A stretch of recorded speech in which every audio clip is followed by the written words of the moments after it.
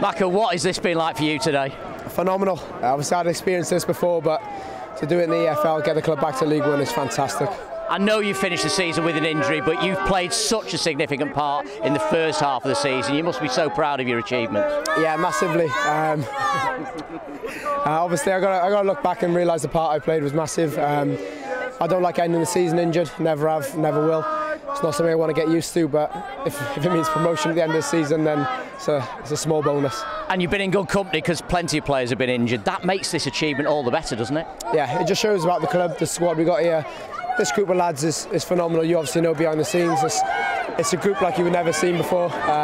Each and every one of them, I'd have a drink with them all day, every day. Probably going to do for the next week, to be fair. League One next season, how well can County do? As well as they want to do. Obviously we'll recruit, we'll go strong.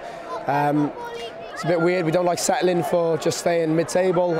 This club's on a journey and long may that continue. Always good to talk to you. Have a great summer. Well done, mate.